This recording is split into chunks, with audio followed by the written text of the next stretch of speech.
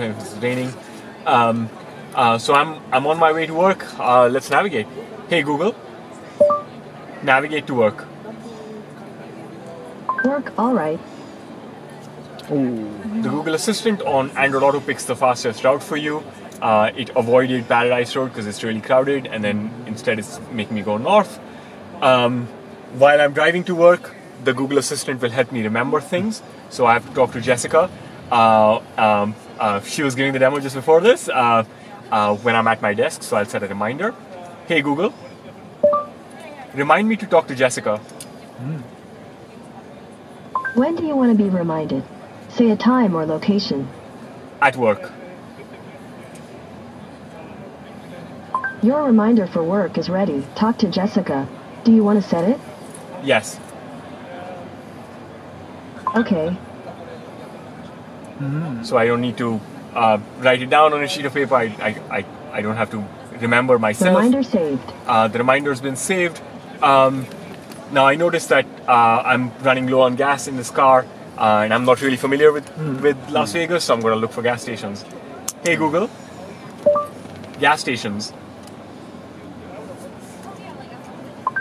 Showing results for gas stations along your route. So the Google Assistant has found me gas stations that are along the route, so they're not too far away. It shows me how much of time it will take to add them to my route, so it'll take an extra 2 minutes or an extra 3 minutes here. Gives me the price of gas when we have them, and gives us a star rating. So I can select one of these and add it to the. I can add it to the route. So now it's changed the route. It's taking me to the gas station first. If this was a real car and we were really driving, we would navigate and then navigation would stop. But in this case, since we are on a floor where we are not allowed to drive, I'll just cancel navigation with voice. Hey Google, cancel navigation. Stopping navigation. The Google Assistant is really good for staying in touch with people with calling or messaging or texting or SMS. So I can send a message while I'm in the car. Hey Google, send a message to John. Message to John Smith using SMS? Sure. What's the message? Are you free this weekend? Let's meet for lunch. Here's your SMS message to John Smith. Are you free this weekend? Let's meet for lunch. Do you want to send it or change it? Send it. It's on its way. Messaging is really important in a car. People use texting a lot. There are many applications integrated with the Google Assistant on Android Auto, like WeChat or WhatsApp or Hangouts.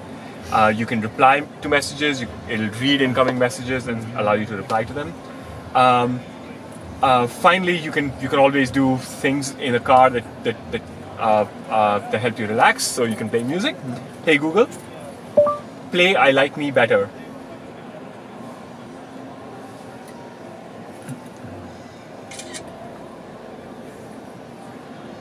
Sure. Asking to play "I Like Me Better." So even though there's quite some noise outside, and even though the network's quite loaded, it started playing music. That's the full demonstration. The Google Assistant's available starting yesterday. It's starting to roll out on phones, so existing Android Auto users will be able to use the assistant. Any questions? Can you access